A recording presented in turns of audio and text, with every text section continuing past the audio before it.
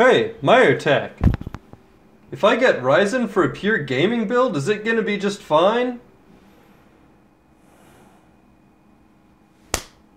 Okay, I need to make it clear that this isn't actually a review. I don't have Ryzen 7. I can't create benchmarks to show me. If benchmarks are what you're looking for, there's a bajillion of them out there. Places like Bitwit, Gamers Nexus, Linus Tech Tips. Keep going, there's bajillions of them out there. Look at places I'm subscribed to, there's lots. What I'm gonna be doing here is offering my thoughts and conclusions on it. Is this what you're looking for? Is this the sort of thing that you need? What things is Ryzen really good for? That sort of thing. The elephant in the room with Ryzen 7 is clearly gaming. And if you're here to ask, can I game with Ryzen 7? If I get a Ryzen 7, will I be okay with gaming? And first I'm going to answer the question. The answer is yes. If you get a Ryzen 7, or if you already pre-ordered, if you already have it, and gaming is what you plan on doing with it, then you're going to be just fine. It doesn't perform as well as the 7700K, but the places that it doesn't perform as well is usually areas where the GPU is not the bottleneck, at very high frames, at low resolutions. If you're gaming at 1440p at 4K, then the GPU is going to be more of a bottleneck, and your Ryzen 7 CPU is going to perform just fine. Let me make it clear, if you have a Ryzen 7 and you're gaming on it, and you're not happy with your FPS, in most cases, buying a better GPU is going to solve your problem. The issue that I'm here to address is how utterly useless that question is. The trouble is it's a very loaded question, and if that's what you're asking, you probably have an expected answer in mind, and you're not here to actually gain information, you're here to confirm your biases. The question that more people should be asking themselves is, if you're building a PC for gaming exclusively, what is going to offer you the best value? And for that, Ryzen 7 is not the answer. Right now, 4-core performance is standard in game development. Even DirectX 12 doesn't really take advantage of as many cores as Ryzen 7 has to offer. Something like a 7700 with far better single-core performance is really going to be much stronger in gaming. With the state of the CPU and gaming industry as it is today, if you're looking to build a fresh, new, pure gaming build, the best value is probably somewhere around the i5 7500.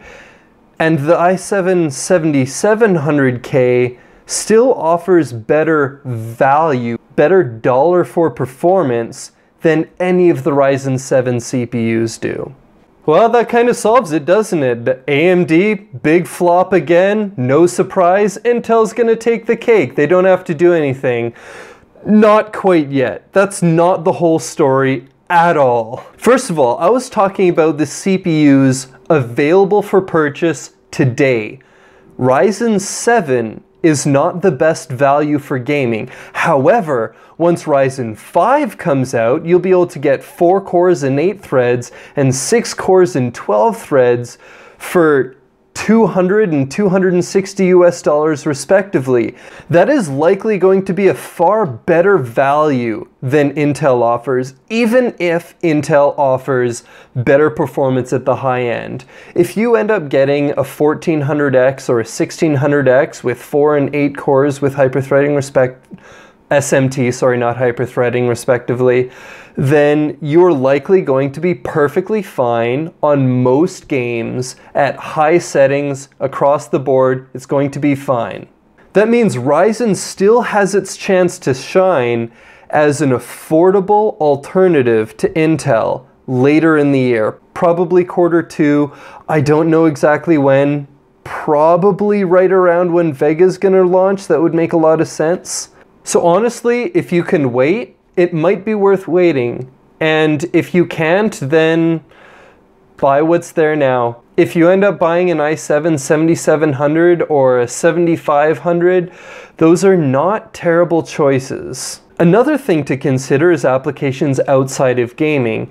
If you're a heavy workload professional and you need a powerful workstation PC, then Ryzen 7 might be for you. Look at where it excels, look at its drawbacks, consider your options, consider that the 1800X is half the price of the 6900 and in many cases performs as well or nearly as well, in some cases better than the 6900K, and consider your options for the price. For many people, Ryzen 7 will be the right choice. Another thing to consider is looking into the future. Right now, games use 6 cores, some up to 8 threads to justify 8 threads, but not necessarily dedicated cores. It's really the same argument that's happened a few times already. If you look back when the first dual core came out, gamers were saying, oh, dual core isn't worth it. Games only use 1 core. Why do you need 2? Same thing happened when quad core came out. Everyone was like, oh no, you don't need quad core. Games don't use that. They only use 2 cores. Right now, you don't need 16 threads and 8 cores because games really only utilize 8 cores or 4 cores and 8 threads. Over time, over the next couple of years, if Ryzen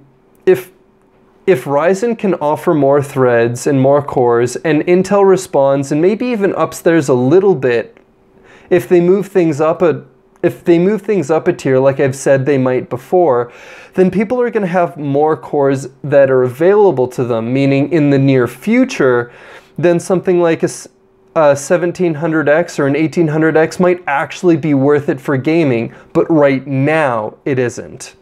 This means that it could be, if you want to buy one CPU now and have it last a long time into the future, even if you're just gaming, the 1700X or even maybe the 1800X might actually be a good decision. The downside to this is I can't actually offer you benchmark and proof that the market is going to change like this. That's why if you go with a 1700X or an 1800X for gaming, it is a bit of a gamble.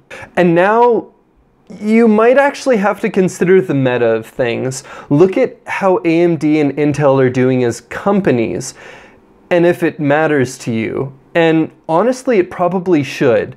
AMD is hurting. They're hurting big. And